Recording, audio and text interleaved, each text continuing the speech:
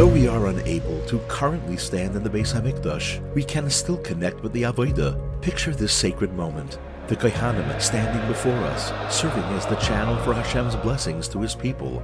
As they lift their hands to Duchen, the last remnant we have of the Avodah, it's as if we are transported back to the Beis HaMikdash, surrounded by Kedusha and receiving Hashem's infinite love and bracha. 15 words, 60 letters, endless blessings.